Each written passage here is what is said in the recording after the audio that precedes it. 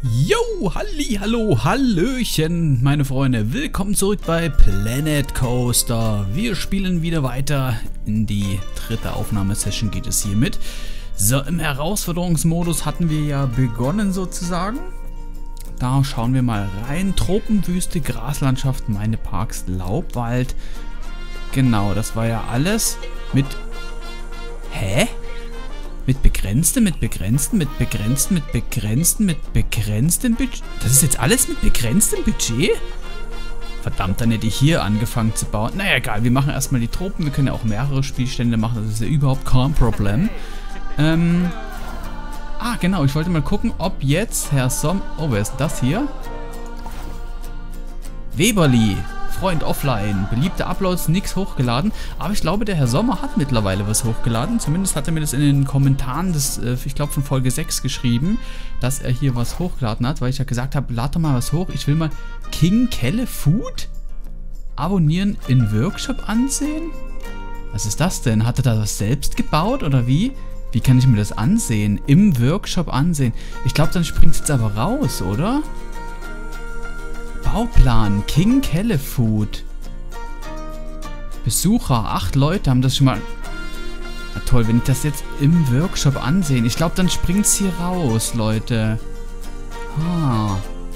Das ist ja mal interessant. Abonnieren? Das kann ich bestimmt auch abonnieren. Das abonniere ich mal. Nicht mehr abonnieren, abonnieren. Das heißt... Kann ich das jetzt vielleicht dann verwenden? Hier, hat er uns da etwas gebaut, was wir verwenden können in unserem Park? Das wäre ja Hammer, Leute. Dann kann ich euch ja damit beauftragen, komplizierte, schöne Dinge zu bauen, die wir in unseren Park integrieren können. Und ja, ich glaube, da müsst ihr mich dann bloß als Freund adden. Ihr könnt mich hier im Steam jederzeit als Freund adden unter dem Namen Kelturio, da findet ihr mich. Und ja, wenn es so einfach ist, dann könntet ihr mir ja was bauen, was wir dann einfügen. Und ich muss nicht mehr so viel komplizierte Sachen bauen. Ja, aber wir wollen natürlich auch mal selbst irgendwann was bauen. Ich bin nur mal sehr gespannt, ob das Abonnieren jetzt schon so in der einfachen Form, wie ich es gerade gemacht habe, reicht, dass ich dieses Gebäude dann bauen kann vom Herrn Sommer. King Kelle Food, das klingt ja schon mal sehr vielversprechend. Ich dachte, wir können jetzt irgendwie in seine Map reingehen und schauen, was er so gebaut hat, wie das aussieht. Aber wenn es King Kelle Food ist, ne, was wollen wir denn mehr? So, da wären wir wieder. Baue eine Achterbahn mit mindestens 3.0 Fahrspaß, erreiche eine Szeneriebewertung von 40. Haben wir das nicht schon mal? Szeneriebewertung von 40? Baue eine Achterbahn, die mindestens 40 Meter pro Stunde erreicht. Benachrichtigungen habe ich... Oh, hier wichtig. Ne, wichtig ist auch nichts. Alle. Achso, das ist ja alles gut, da ist nichts. Gut, da wären wir wieder in unserem schönen kleinen Park. Ihr habt gesagt, mach längere Warteschlangen, mach längere Warteschlangen. Ich weiß schon, dass ich die länger machen soll. Ich will bloß mal gucken. Aber im Moment sind sie ja noch nicht ausgelastet. Naja gut, von wegen nicht ausgelastet. Eigentlich, das hier bräuchte zum Beispiel schon eine längere Warteschlange. Dann werde ich die Warteschlange hier vielleicht versetzen, irgendwie hier rumlegen. Und die könnten wir hier zum Beispiel so rumlaufen lassen und hier hinten in den Eingang machen. Dann hätten wir schon eine lange Warteschlange. Oh, hier fliegt das Ding uns wieder in die Fresse. So. Ja, aber kann ich jetzt hier meine Baupläne? Ist das hier? Dieser Bauplan enthält Teile, die du noch nicht erforscht hast. Okay, das hier wird höchstwahrscheinlich, nehme ich an, weil jetzt hier, da steht meine Baupläne, das wird höchstwahrscheinlich der Bauplan sein vom Herrn Sommer, aber der enthält Teile, die wir noch nicht erforscht haben. Gut, das heißt, wir müssen erstmal so weiterbauen, wie wir es bisher schon gewohnt sind. Na gut. Wir spielen aber auch hier im Herausforderungsmodus. Wir können uns nicht so viel erlauben und einfach irgendwas bauen, sondern ja, Herausforderungsmodus ist ein bisschen schwierig. Ich möchte mir auch mal ein bisschen klar werden in Zukunft, wie ich jetzt hier den Park so designen werde. Eigentlich habe ich auch vor, irgendwie in die Mitte einen großen See zu machen, vielleicht irgendwie da hinten, was weiß ich, irgendwie eine bergigere Landschaft machen. Da hinten geht es dann runter an eine Art künstlichen Strand mit Palmen oder irgendwas und in der Mitte vielleicht so ein See mit einem Schlösschen oder irgendwie irgendwas, was beeindruckt, ja. Das hier kann ja jetzt jeder hier, zack, Straßen, bam, alles voll mit Dings stellen und das war's. Wir wollen schon ein bisschen kompliziertere Sachen bauen. Ich weiß nicht, inwiefern die Gäste finden die Wartezeit bei Insanity One lang. Was ist ein Insanity One? War das das? Nee, das war Wild Blue. Das war Wild Blue. Das ist Wild Blue. What the fuck? Das ist Insanity One. Ja, die ist tatsächlich... Wir müssen uns mal ein bisschen um die Warteschlangen kümmern, Freunde. Dass wir mehr Kundschaft anlocken können. Und so weiter und so fort. Gut, dann verschieben wir zum Beispiel mal das hier erstmal, was weiß ich, an diese Stelle. Wir verschieben mal alles, was wir derzeit nicht brauchen, hier hin. Gibt es auch irgendwie was, wo wir sagen können, wir lagern die Sachen zum Beispiel erstmal ein? Das wäre auch ganz cool. So, das Stück jetzt erst einmal einfach dahin stellen. So, durch mal den Busch hier runter. Den Wagen, den tun wir auch mal kurz moven. Stellen wir mal hier hin. So, das Gerät, das möchte ich mal kurz pausieren. Geschlossen. Geschlossen. Halt, halt, halt. Fährt das jetzt trotzdem nochmal? Das fährt jetzt trotzdem noch. So, ich kann zum Beispiel hier pausieren sagen. Das von dem Gerät Wege... Wo habe ich denn hier? Warteschlange. Wo kann ich denn die hier einfach... Einfach Rechtsklick drauf machen. Und ich kann sie stornieren sozusagen. Okay, gut. Hätten wir das erstmal geschlossen an Warteschlange. So, das möchte ich nochmal moven. Das tun wir erstmal hier hin. Das auch. Den Eingang von dem möchte ich vielleicht verschieben. Und die Warteschlange, die können wir vielleicht rumschieben. Na, mal gucken. Ich muss auch das hier leider. Warteschlange. Das muss ich auch leider erstmal moven. Und muss jetzt sagen, von diesem Ding den Eingang platzieren. Den könnten wir vielleicht hier platzieren, dass man hier so rumgehen muss. Und dann haben wir eigentlich eine lange Warteschlange. Dass wir den Eingang vielleicht dahin machen, wo das Ding offen ist. So. Und dass wir diese Warteschlange länger machen. Also ich glaube, dann müsste ich das hier vielleicht auch erstmal ein bisschen moven. Kann ich das einfach so? Du musst das Fahrgeschäft schließen, bevor du es verschieben kannst. Ja, geschlossen. Jetzt kann ich es verschieben. Wow.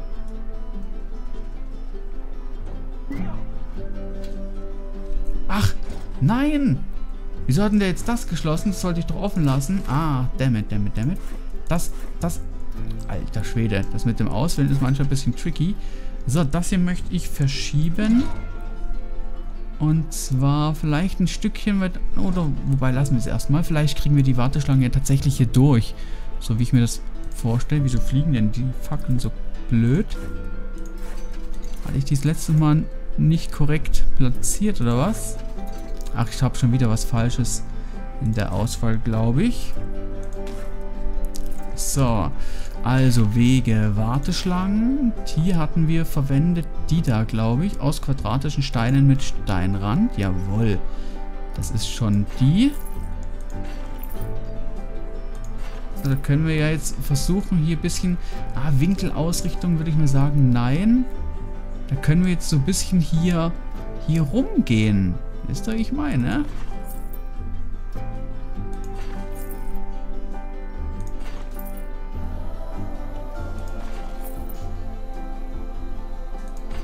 So.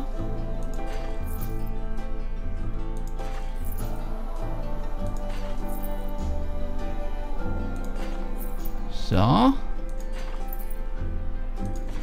Dann haben wir diese Warteschlange etwas verschönert, hätte ich gesagt.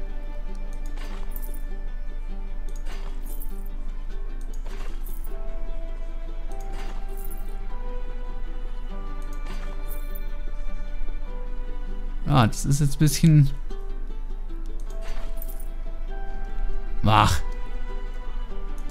Bisschen blöd. Moment, das machen wir mal wieder weg.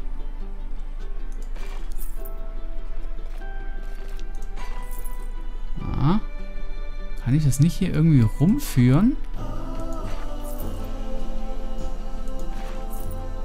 So können wir es höchstens machen.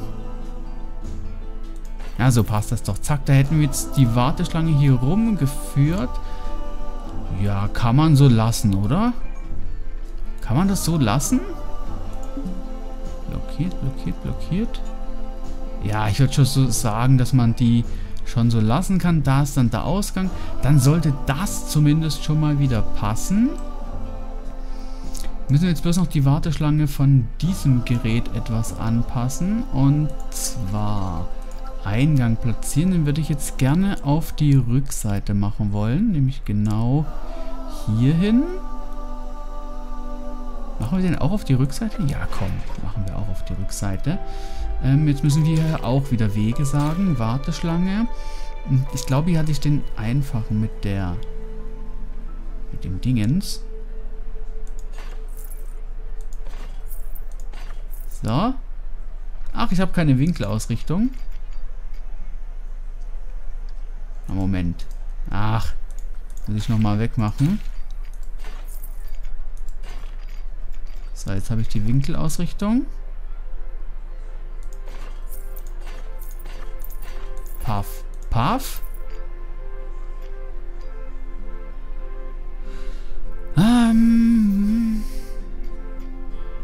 Ja, machen wir die mal ein bisschen länger.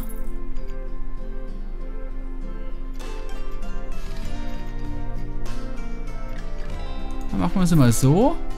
Und dann lassen wir sie mal so lang gehen.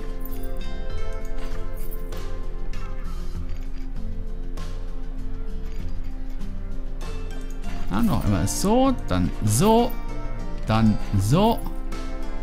Ah, sehr schön. Das funktioniert also so, wie ich es mir vorgestellt habe, beziehungsweise wie ihr schon gesagt habt. Mach sie lang, mach sie geschlängelt, mach sie, ja, irgendwie. So, das sind jetzt hier die Warteschlangen. Ich denke mal, die sehen auch so ganz anders schon aus und auch, ja, einigermaßen cool, hätte ich gesagt. Die können wir auch noch hier rumgehen lassen, beziehungsweise die hier vielleicht für einen Whirly-Rig noch verwenden, noch ein bisschen aufschlängeln und dann hier nehmen. Und hier müssen wir uns mal überlegen, wie wir das mit dieser Warteschlange machen. Lassen wir erst einmal das Ding hier weiterlaufen. So. Jetzt müssen wir ja hier wieder ein bisschen die Szenerie verwalten. So, das können wir ja hier hinstellen. Beziehungsweise, wie konnten wir das drehen? Mit Y war es, glaube ich. Genau. Wenn wir da einfach mal hier das Ding ran, dann dieses Drehding, das hatten wir alles hier gelassen. Das hier gehört aber nicht dahin. Moment, da muss ich das mal richtig... Nein, ich will das Richtige auswählen. So.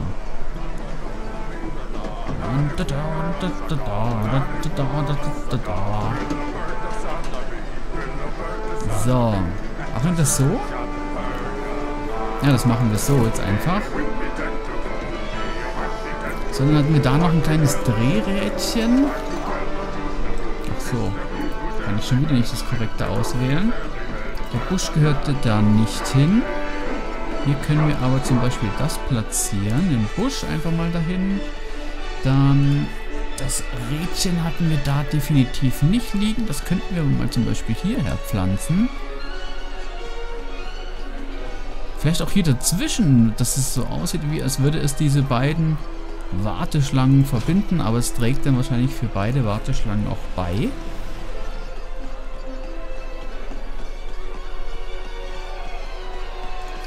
So, den Stein den können wir auch noch hier dazwischen legen eigentlich.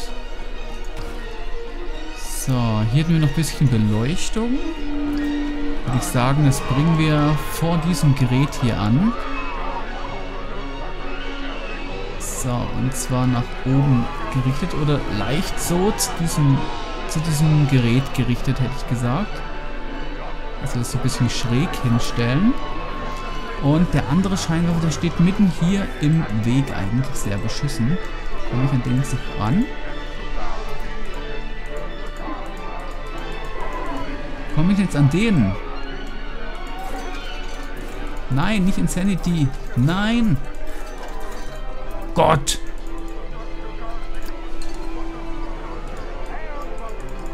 Alter! Kann ich das jetzt nicht mehr auswählen? So, P ist Pause. Gut, dann möchte ich das nochmal... Naja, gut, dann müssen wir nochmal die Warteschlange hier in Angriff nehmen. Dass ich das scheiß Ding hier erwische. So. Und die Warteschlange wieder fertig bauen. So, alles klar, gut. Dann, das Ding habe ich noch ausgewählt. Das möchte ich ja noch richtig nehmen, dass es auch zu diesem Ding leuchtet. Ja, wobei, den Eingang könnten wir auch verschieben. Ja, Leute, machen wir das mal so. Wir verschieben auch mal den Eingang von diesem Dingens. So. Move. Und von dem hier werden wir den Ausgang, wo war's? Wartung, Übersicht. Kann ich hier nicht den Ausgang verschieben? Wo kann ich denn hier den Ausgang verschieben, Leute? Den Ausgang, den Ausgang, den Ausgang. Den Ausgang?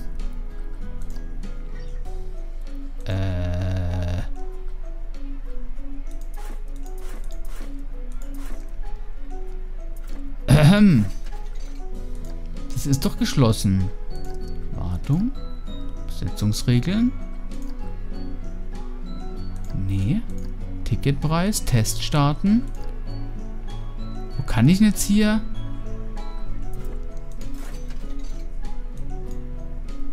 Ich will den Ausgang verschieben. Wie komme ich denn da hin? Kamera zentrieren. Insanity 1. Hier kann ich bloß das umbenennen. Hä?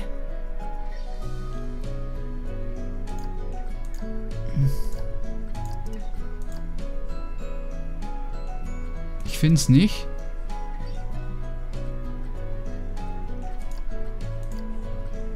Ah, hier, Ausgang verschieben.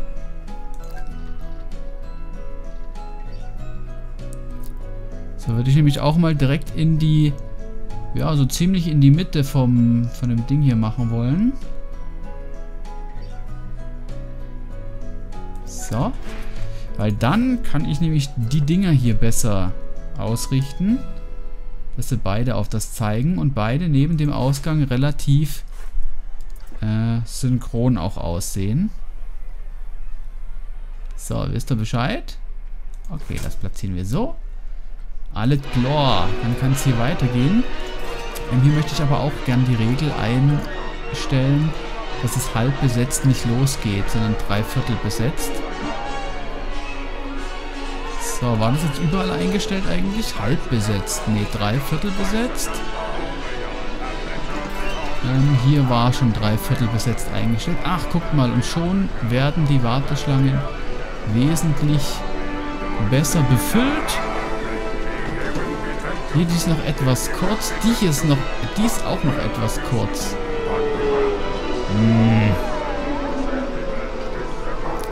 So, Parkverwaltung. Was sagt eigentlich das Personal? Wartung? Captain Eisenkiefer. Großartige Geschichten brauchen großartige Bösewichte. Es gibt hier noch Animateure. Coaster King. Ja, das sind hier bloß Animateure und Wartung. Mehr können wir nicht einstellen an dieser Sache. Forschung starten wollte ich ja noch nicht. Dafür haben wir noch nicht die notwendige Kohle. Was sagt hier eigentlich die Warteschlangenqualität?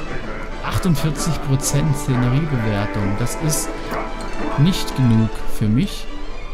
Überhaupt nicht genug.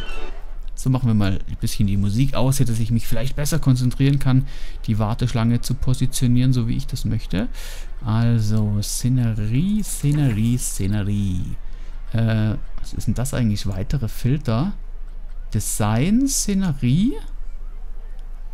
Ach, hier kann man auch auswählen. Piraten, Märchen, Planet Coaster, Western, Sci-Fi. Das ist ein Märchen. Ach, Märchen gibt's nicht. Piraten gibt's nicht. Planet Coaster gibt's nicht. Western. Design, Szenerie.